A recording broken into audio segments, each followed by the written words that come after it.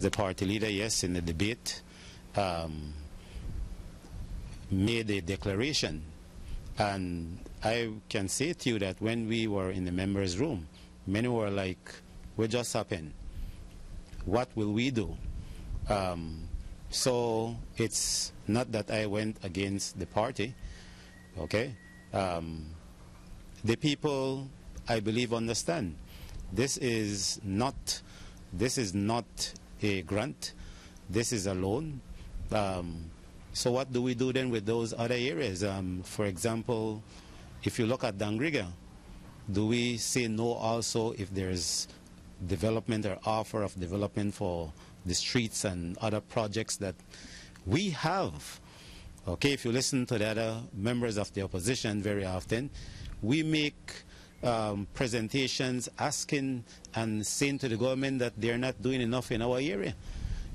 So what should be our collective response? No, no, no. If you go back to various house meetings, the four of us very often would make submissions at the end of the meeting, you know, calling out the government, saying to the government, you need to, hey, fix streets, you need to do this, you need to do the other. That's what we have been doing, okay?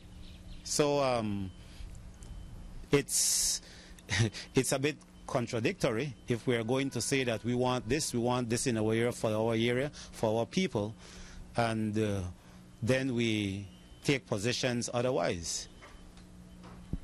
Now, if you look at the monies for the Father's Day, Chair, would you say that is pro-development?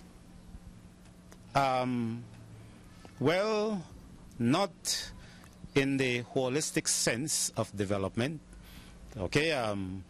But if we look at the Christmas chair, I know people benefit tremendously from that. They were appreciative of what we did, okay? And I think the other members will say the same thing.